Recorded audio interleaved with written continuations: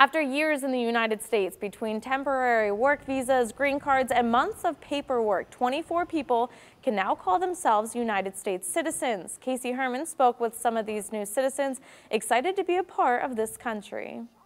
That I will support and defend the Constitution 24 individuals and the laws of the United States of America. From 16 different countries. From New Zealand originally. I'm from Uganda. I'm originally from Canada. I am from France. Recited their naturalization oath and became United States citizens. This is a culmination of the efforts of these people to become citizens.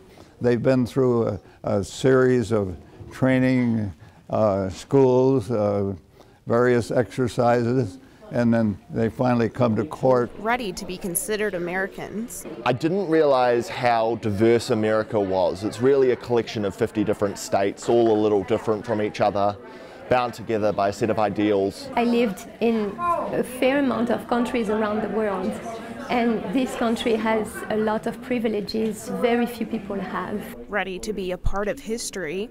I feel like maybe I could be a little bit more of an advocate. I've not had a voice of my own for the place where I live for a long time now, and I'm looking forward to a chance to be able to do that. I look forward to voting and to participate in the election. And ready to expand their heritage. I think it will help me get my roots deeper here. It's a very special country, and I love its people, and the heritage is amazing. I feel blessed that I get to be part of this great nation and be able to raise my kids here. A day they will remember forever. Very unique to be in such a serious courtroom like this for such a good reason. It's such a joy to run this kind of a proceeding for a judge, because most of the things that happen in the courtroom are not real happy, and this is just the opposite. It is a very happy day.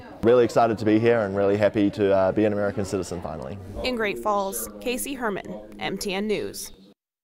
Now, there are only 2 naturalization ceremonies held in Great Falls each year.